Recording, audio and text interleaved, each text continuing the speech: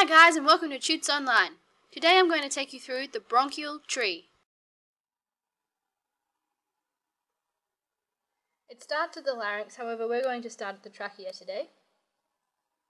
The trachea extends from cervical vertebra 6 to thoracic vertebra 5.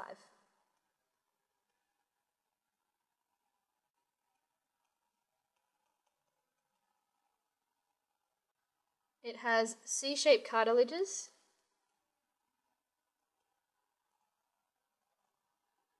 where the open part of the C is at the posterior.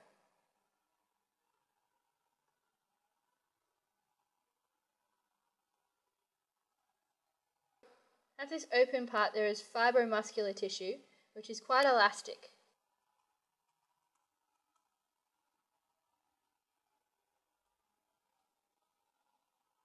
In between the C-shaped cartilages, the purpose of these C-shaped cartilages is to keep the trachea open so air can flow through.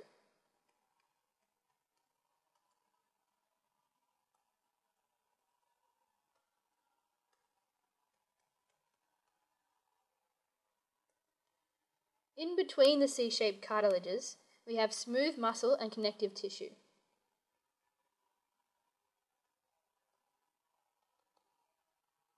Directly posterior to the trachea is the esophagus.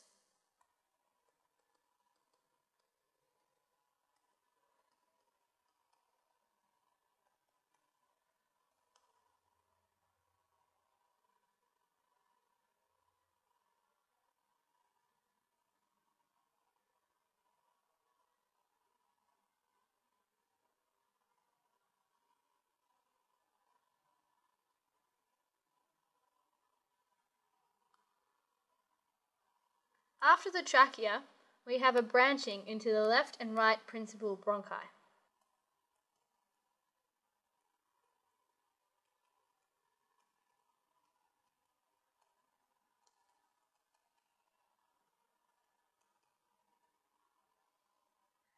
The left and right principal bronchi have different features, so let's go over each in turn.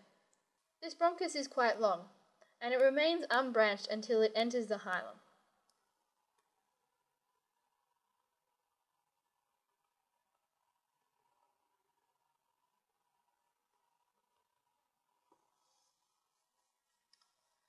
Once it enters the hilum, it branches into the superior and inferior lobar bronchi.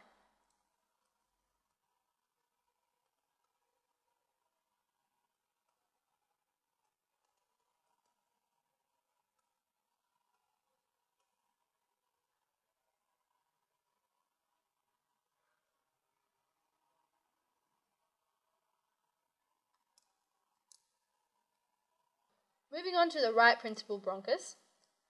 This bronchus is quite short in comparison to the left principal bronchus, and it actually branches outside of the hilum.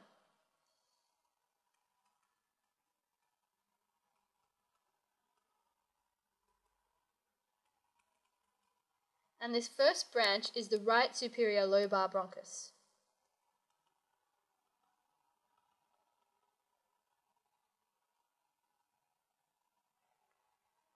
Once it enters the hilum, it branches again to form the right middle lobar bronchus and the right inferior lobar bronchus.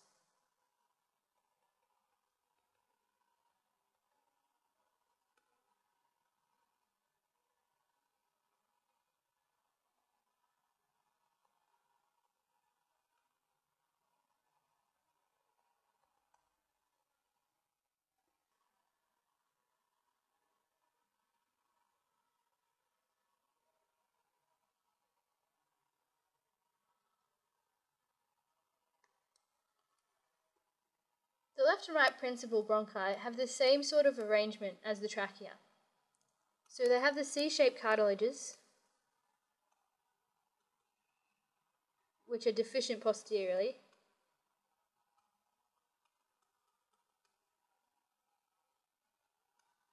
which have that fibromuscular elastic tissue,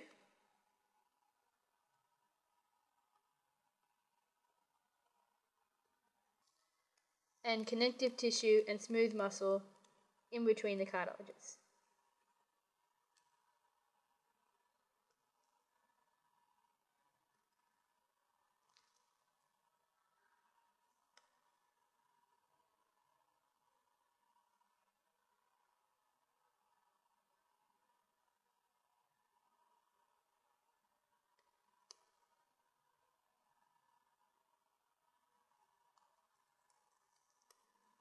The lobar bronchi have a different cartilage arrangement. They have irregular cartilage.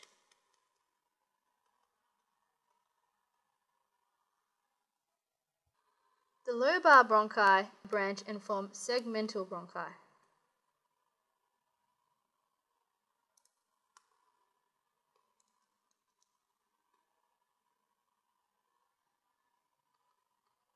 And these still have irregular cartilage. The segmental bronchi branch, and then once the diameter of the bronchi reach to about 1 millimeter, the cartilage disappears.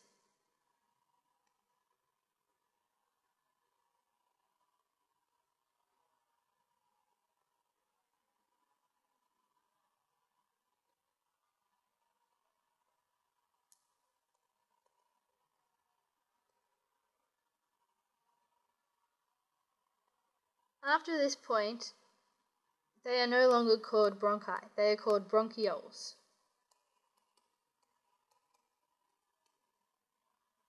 The bronchioles open into alveolar ducts, and the alveolar ducts open into alveoli. And this is where the exchange of oxygen and carbon dioxide occurs.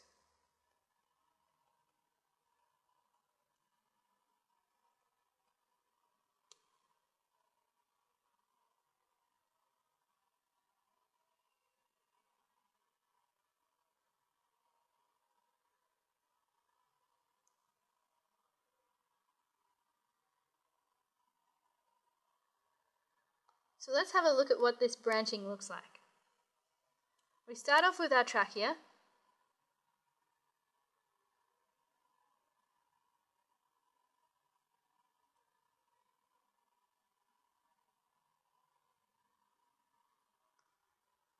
And this is extending from cervical vertebra 6 all the way down to thoracic vertebra 5, where we get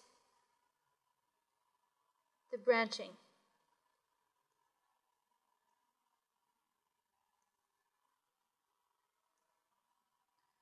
Into the right and left primary bronchi. Again, we have C-shaped cartilage.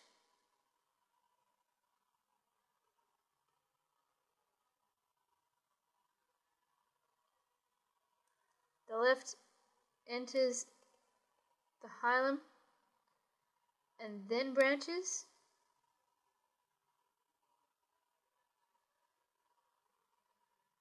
The right has its superior lobar branch, then it enters the hilum and branches into middle and inferior lobar bronchi.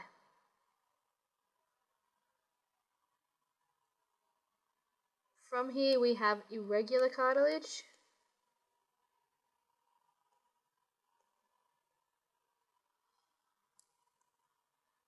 We have the lobar bronchi branching into segmental bronchi.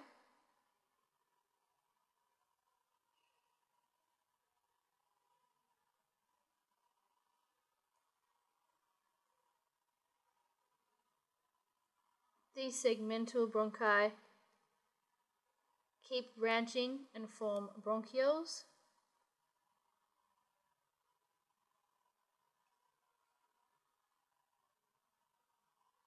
Bronchioles connect with alveolar ducts,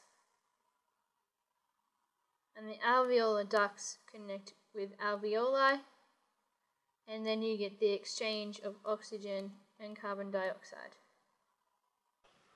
And that about wraps it up for the bronchial tree. Thanks for watching, guys. I hope you enjoyed it. Make sure you come back and learn a bit more about the human body. Thanks, and I'll see you soon.